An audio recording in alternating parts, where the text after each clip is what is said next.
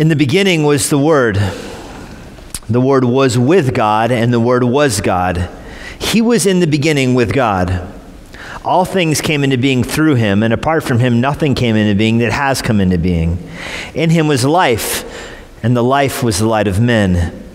The light shines in the darkness, and the darkness did not comprehend it. Verse 9, there was the true light, which coming into the world enlightens every man. He was in the world, and the world was made through him, and the world did not know him. He came to his own, and those who were his own did not receive him. But as many as received him, to them he gave the right to become children of God, even to those who believe in his name, who were born not of blood, nor of the will of the flesh, nor of the will of man, but of God. You can be seated.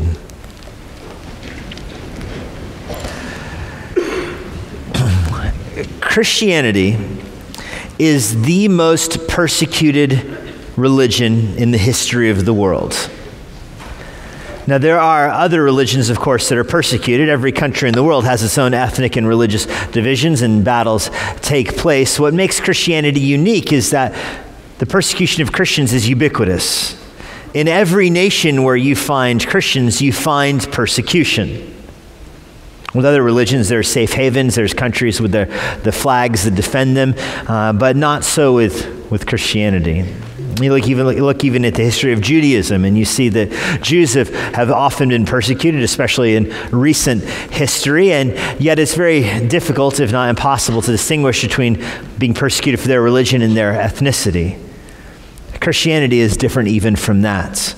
Christianity is designed to transcend ethnicities. It's designed to transcend ethnic boundaries. It's designed to transcend national boundaries, language boundaries. It's designed to be global and yet at the same time to be narrow. This is exactly why Christians are always persecuted. By its very design, Christians don't have a nation. They don't have a culture in that sense. They are always opposed to the culture. They never embrace it. They're always opposed to the world. They're never of it. They're always opposed to the world system. They're never part of it. Another way of saying it, Christians are always on the narrow path, not the wide. It's always the narrow gate. Broad is the way that leads to destruction. There are few who find it. Narrow is the way that leads to Broad is the way that leads to destruction, and many are on it. Narrow is the way that leads to salvation, and there are few who find it. Because Christians are the voice against the culture, the voice against the world, the voice against world systems, they are always opposed by those very things. And this shouldn't surprise us. This is the kind of reception that Jesus had. He came into the world as the light of the world, but the darkness did not understand the light. Verse 5 said, later on in John chapter 3, John's going to tell us that the light was hated by the darkness. The reason darkness didn't understand the light is because it hates it. Light comes in and exposes sin. Darkness loves sin and wants the light to go away. Because Jesus came and was constantly persecuted, he tells us that you can't expect to be treated differently than that. A student is not above his master, is he? So how would you expect to be treated as greater than Jesus? If they compared him to the devil, certainly they'll compare you likewise. With that said, the entire life of Jesus should be seen through the lens of persecution. When you look at the person and work of Christ, when you look at the things he did and what he taught, his actions and his attributes, you should study all of them through the lens of persecution. When you read about Jesus, read it through persecution goggles. Read about his life through the filter that he is being persecuted. And listen, this is the key phrase. This was God's will for him. It was God's will that he would be persecuted. My goal this morning is for you to see the intersection of persecution and salvation. I want you to see how persecution and salvation are never opposed. They're not even parallel. They're constantly intersecting. God's design was for Jesus to be persecuted, and that persecution intersects with salvation. This is the path that's marked throughout all of Scripture, the pathway for God's people, the narrow path for God's people from the Garden of Eden all the way till now, all the way into his kingdom, is always a pathway marked by both salvation and persecution, and they constantly intersect. I'm going to let you know my secret agenda this morning. I was going to keep it secret, but I'll let you know just real quick. It's my goal this morning to convince you that persecution is not inherently negative. Now, when you think of persecution, you should not instinctively think of something negative. Clearly, persecuting believers is sinful. It's the devil who instigates persecution of believers, and God will judge those who persecute his children. Paul tells the Thessalonians in 1 Thessalonians 1 that he's going to avenge them with flaming arrows of judgment. Nevertheless, it is also God's will for his church and his people and his son to be persecuted. It is part and parcel with the gospel. The road to salvation goes through persecution, and it's not because the map maker got lost. God designed this to be the road we walk. This is what we see here in John chapter 1, verse 11. He came to his own. Jesus came to his own, and his own did not receive him. This was not an accident. This was God's design. You understand this when you go back to chapter 1, verse 1. The first 3 verses of John chapter 1 describe that the Word of God is Jesus Christ. He is God himself. That Jesus is the Logos. He's the Word, the logic. The very God himself becomes a man. Not only is he God in human flesh, verses 1 through 3, he's the creator of all things, but verse 4, he's the life. That all who have life because he gives it to them. This is true of believers and non-believers alike. Anything with breath has breath by the sovereign will of the living God. He lends us his breath. Even those who don't acknowledge him or don't bow their knee still draw their breath from the sovereign pleasure of God. Not only is he the creator, and is he the Word, and is he the life, but he's also the light of all men, it says in verse 4. He's the light into the world. That means that the light shows God's standard. The light is God's revelation. That's the way the Old Testament uses the phrase. The light that shines into the world is his revelation. It's our consciences that convict us of our sin. It's the Word of God given to show us how we ought to live. This is the light of the world. That light is manifest in Jesus Christ. Even in the Old Testament, the darkness, verse 5 is going to say, hates the light. The light shines into the darkness, and darkness hates it. The light comes into the world, even all the way back in the Garden of Eden, and darkness flees from the light. You see this with Cain and Abel. When they had sin, they were supposed to offer sacrifices for their sin. Cain murdered Abel. And John says in 1 John that Cain murdered Abel because Abel's deeds were righteous and Cain's were wicked. Cain didn't murder Abel out of some kind of sibling rivalry. Cain murdered Abel because Cain hated the light. And Abel's life was a testimony to the truth of the light. You see this even with Adam and Eve. Once they sinned, they hid from God. But you see it brought into flesh, brought into blood with Cain murdering Abel. And it goes forward from there. Through all of history, those who have the Word of God, who love God, are hated by those who don't. Because every ray of light into the world exposes the sin that's in people's hearts.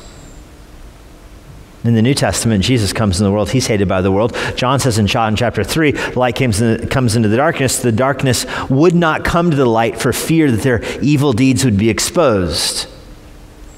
He goes beyond that even to say that the darkness hates the light. Darkness does not want to be exposed for being evil, for believing a lie. This is God's design. It means that the truth of the gospel is more evident in a world that rejects it, that Jesus came to the world and his own did not receive him. They would persecute him instead. Who persecutes him? Well, his own. Notice how the chapter begins with describing everybody in the world. Everybody with life belongs to him, and he came to those people. In other words, he came to people with breath. He came to living people, and they would not receive him. Then verse 11 gets a little bit smaller. He came to his own people in contrast with verse 10, the whole world. And verse 11 is his own people, the Jews, the descendants of Abraham, and they didn't receive him. It's not just that the world rejected him, it's that Jews rejected him. And then verse 12 gets even more specific. He came to his own elect, his own children who would believe in him, and they did not receive him. He came to the world, rejected. He came to the Jews, rejected. He came to his own, rejected. Nevertheless, he will overcome that rejection and bring salvation, verses 12 and 13 describe. I hope to convince you through this passage that persecution and salvation are inseparable. They cross, and there's 3 obvious ways they cross from this passage. First, persecution is central to Jesus' life. Persecution was central to Jesus' life. He was born into a long line of persecuted people. His whole life was marked by persecution from even before he was born. John the Baptist was to prepare the way for him. John the Baptist was persecuted. We know how that went, don't we? He spoke out against the sexual ethic and the sexual immorality of his day, and they cut his head off. He was the one preparing the way for Jesus. Jesus did not fare much better, of course. From the moment of his birth, he was persecuted by the world. The leaders of the world came around him, the government leaders in the area, and wanted to kill him. They did a Holocaust. They wiped out all the infants in the whole area to target him. They would rather slaughter all the infants than let him live. That was the world in which he was born.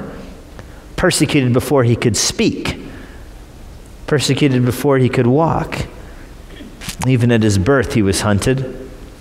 His childhood was marked by persecution. He had to flee to Egypt, where he lived for a while. This is paralleled in the Old Testament with Israel, wasn't it? Israel was persecuted. They had to flee to Egypt. They were decimated at the end of Jeremiah and fled to Egypt, so the scripture could call Israel back out of Egypt to reestablish them in the promised land. This is the same path that Jesus would walk. It's a path that was marked by persecution in the Old Testament. Persecuted at birth, fleeing to Egypt. Out of Egypt, God calls his son, returning back to the land where he'll be persecuted again. Luke chapter 4 records his first sermon in his ministry. The result of that sermon, the people grabbed him and wanted to throw him off a cliff to kill him. And it went downhill from there. His first act in his public ministry, John chapter 2 says, was cleansing the temple. He goes to the temple and turns over the table, drives out the money changers, and they determined at that moment that they were going to kill him. The religious leaders of the day, those that oversaw God's temple, were going to put him to death. He was persecuted for his miracles. He healed the man with the withered hand on the Sabbath, and the Pharisees decided he must die for that. His disciples rolled grain in their hand on the Sabbath, and the Pharisees decided he must die for this. He can't be allowed to disregard the traditions of men. And Jesus even rhetorically asked them, "For which of my good deeds are you going to put me to death for?" Of course, they weren't going to put him to death for any of his good deeds. They were going to put him to death because they hated him. The darkness hates the light. He was persecuted for his miracles. He was persecuted for his healing. He was persecuted because the world hated him. He was persecuted for his teaching. He spoke the truth, and whenever he spoke the truth, the lies that were believed in the hearts of people were exposed. And people couldn't tolerate that. Every word that Jesus spoke exposed people for being hypocrites, for believing lies, for loving sin. And obviously he was persecuted at his arrest, his trial, his sham trial, his so-called conviction, and obviously his execution. This was the path of his life. He came to his own. His own didn't receive him from day one forward throughout his life. And as I said, this is the path that was prepared for him. This shouldn't surprise us because we're familiar with the history of Israel. Jesus was persecuted in the same way that Israel was persecuted. This is the experience of Israel in the Old Testament. Israel was made by God for the purpose of being persecuted. They were supposed to be different. They were supposed to expose the immorality to the nations of the world. Thus, Israel was rejected and persecuted from day one. God called Abram, and he was in opposition to Sodom and Gomorrah that were judged, and he was different. He was led to Egypt. There's 400 years between the end of Genesis and the start of the book of Exodus. There's a gap in time, but not a gap in theme. When you start the book of Exodus, you shouldn't be surprised that Israel's persecuted there. The descendants of Abraham don't fit in Egypt. They don't worship the Egyptian gods. They don't live like the Egyptians. They stand out. And so they're persecuted. Pharaoh wants to wipe them out. They flee in their flight through the wilderness. God tells them, Deuteronomy chapter 4, that they are supposed to be a light to the world. That's not good news for them. Light shines in the darkness, but the darkness hates the light. And so the nations of the world are going to be opposed to Israel. They're going to rally around them. They're going to try to squash them out. And this becomes the history of Israel, one of persecution from the surrounding nations because they don't worship the nation's gods. In fact, in the Old Testament, the only respite that Israel gets from persecution is when they compromise and do worship the other nation's gods. That's the path of least resistance and the path they walk on, but whenever they veer from it, they receive persecution. Finally, they're obliterated, abolished from the land, exiled by God himself, sent to Egypt. They come back to Egypt 70 years later, they're persecuted again. This is the days of Nehemiah. where even the religious leaders inside of Israel were persecuting the Jews. The other nations were most certainly persecuting. This is the days of Esther, where Haman wants to wipe out the Jews.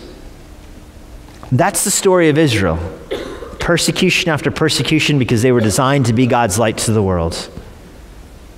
But not only is Jesus going to be persecuted like Israel was persecuted, he's going to be persecuted like the Old Testament prophets were persecuted.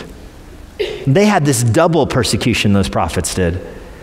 They were persecuted by the nations because they were Israelite, but they were also persecuted by the Israelites for being God's word of condemnation to them. Israel compromised and worshiped the pagan gods, so God sent them prophets to expose their compromise, confront their sin, call them to repentance, and those prophets did just that, and the prophets were always put to death by the Jews. This is why Jesus rhetorically asks the disciples, and they're panicking about his death. Remember, he's going to walk from the Mount of Transfiguration down to Jerusalem, and the disciples say, yeah, I guess we'll go be put to death too, along with you. And Jesus pretty much tells them, calm down. He says it's impossible for any prophet to die outside of Jerusalem. All the prophets will die in Jerusalem. You don't need to worry until we get there. He then asks them, confronting the religious leaders, are there any prophets that your ancestors didn't kill? Are there any prophets that weren't put to death by the Jewish leaders? Abel to Zechariah, Jesus says, A to Z. Abel being killed by his brother Cain, and notice how when Jesus says that, he connects Cain to the Jewish religious leaders and Abel to the prophets and to himself, all the way to Zechariah, the last prophet in the Old Testament who was killed. Remember, he was killed clinging to the horns of the altar. He was killed in the Holy of Holies. They struck him down there. This is the legacy of the prophets. They spoke the light to the dark nation of Israel, and the Israelite leaders killed them. So that's why when John 1 verse 11 says he came to his own didn't receive him, you shouldn't be surprised. And Jesus came to his own, and he'll be treated just like the prophets were. The result, it's impossible to separate Jesus' sufferings from the concept of persecution. God sent Jesus into the world to his own people, knowing that he would be persecuted. This was God's plan. They're one and the same. Jesus had a mission from God, and that mission was to come to earth and be persecuted by his people. The world would persecute him. The Jews would persecute him. Even the elect would persecute him. He had a mission from God, and that mission was persecuted. That's why I say his entire life should be viewed through the lens of persecution. That's why John begins his gospel with this. You read everything that Jesus did, you read it through the lens of suffering at the hands of others by the will of God. God sent him for this reason. And persecution is the right word. He wasn't opposed for anything other than the fact that he had truth. He had authority. He had religious truth. And that's why he was rejected. At the end of the day, he was rejected and killed for speaking truth to people. He could raise the dead. They hated him for that, exposed them as liars. Lazarus, Scripture says that the Jews hated Lazarus because Jesus rose him back from the dead. Lazarus was a walking Ebenezer of the fact that Jesus had the power over death. And they couldn't tolerate that. Even when he was arrested by Pilate confronts him, and Jesus says that he speaks the truth, and Pilate just shrugs his shoulders. What is truth then? Remember what Jesus told Pilate? You would have no authority if it were not given to you from my Father. What did Pilate do with that authority? Murdered Jesus. That lets you know two things: that Jesus was killed for speaking the truth and for having authority, but secondly, that it was under God's authority that Jesus was crucified. It was the will of God to strike his son. This was God's plan, that he would be persecuted. Jesus told the crowd that Abraham would have worshiped him. The crowd turned around to kill him instead. That's John chapter 8. Everywhere Jesus went, he spoke this. He said, I speak the truth. If you knew God, you would know my voice, John chapter 10. If you knew the voice of God, you'd know my voice. John chapter 14, I am the way, I am the truth, I am the life. No one comes to the Father except through me, Jesus says. This is why he's persecuted, for being the one with life, with truth, and with authority. And this leads him all the way to the cross, which leads to our second point. Not only is persecution central to Jesus' life, secondly, persecution is central to the gospel. Persecution is central to the gospel. It was God's design that Jesus would be persecuted, and that persecution would result in his death on the cross.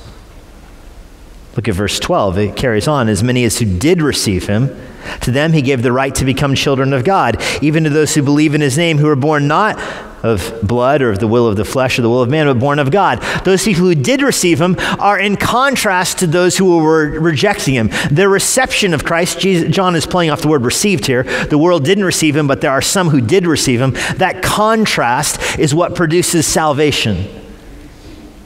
And this, it says at the end of verse 13, is the will of God. I mean, obviously, this is a verse about God's sovereignty over salvation. That's obvious. But get beyond that to the second point. This verse declares that it was God's will that Jesus would be persecuted, because that's what leads to the gospel. He came to his own received him not, did not receive him.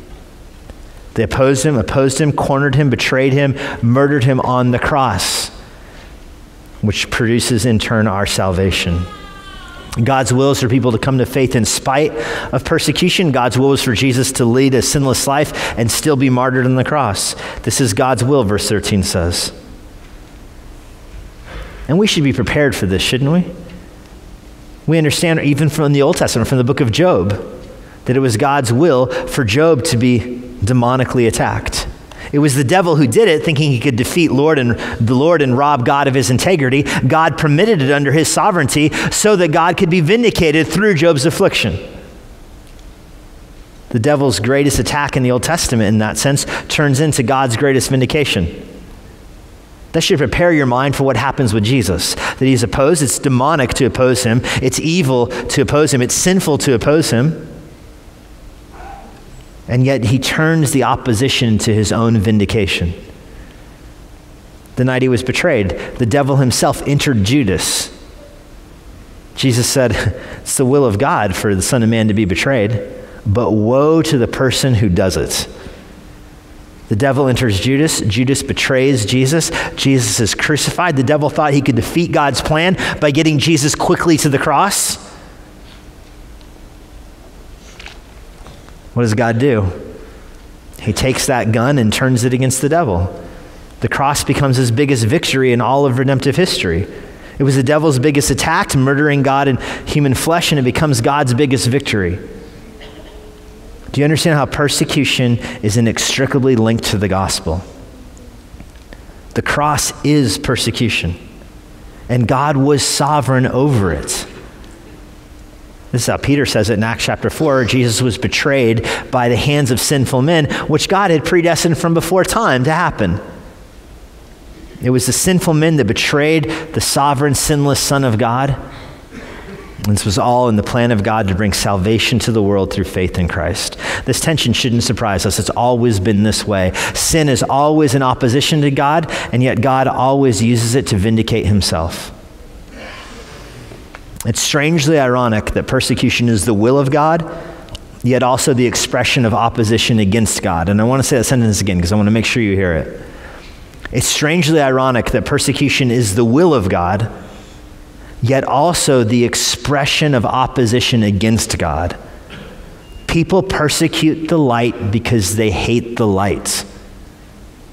But God uses that for the light to shine brighter, and you see that with the gospel of Christ.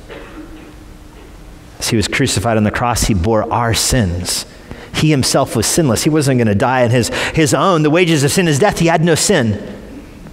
How would he die? Well, he would be betrayed, and our sin would be placed on him. He would be persecuted all the way to the cross, and then he would die in our place. Persecution is at the center of the gospel. Well, not only is persecution at the center of Jesus' life and the center of the gospel, thirdly, persecution is central to evangelism.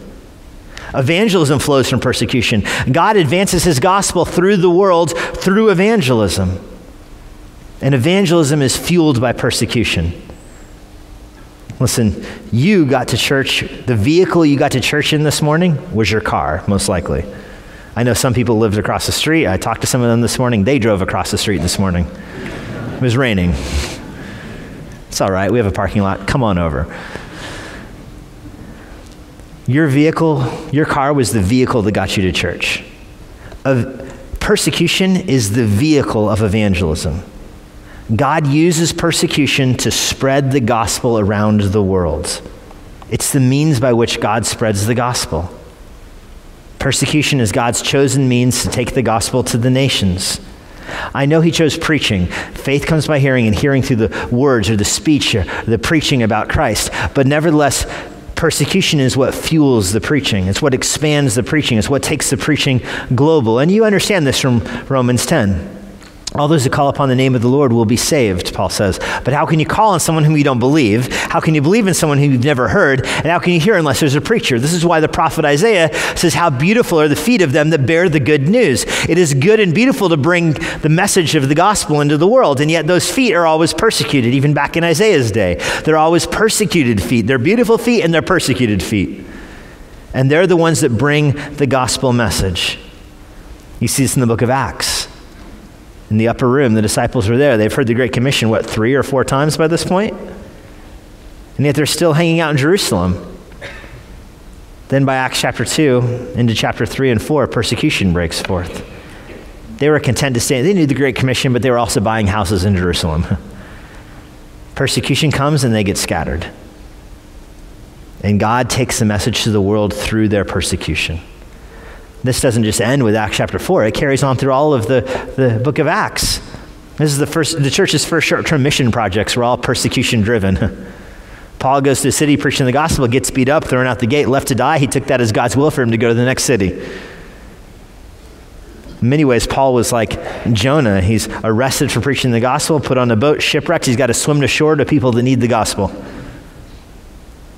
Persecution is what God used to spread Christians out and get the gospel around the world. But it's more than just the motivation behind dispersion. It's more than that.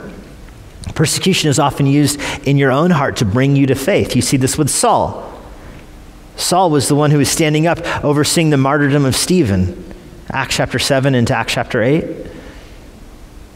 And God used that to prick his heart and bring him to faith.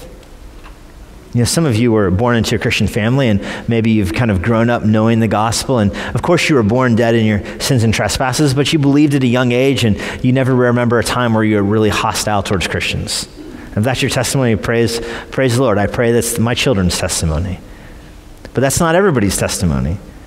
Many of you have come to faith later on in life, and when you look back, perhaps at the way you used to treat Christians, that you did used to mock Christians, you did used to oppose Christians. Maybe you weren't like Saul and oversaw their death or anything, but you were hostile towards them and you did mock them. Do you see how God uses that in your heart when you come to faith?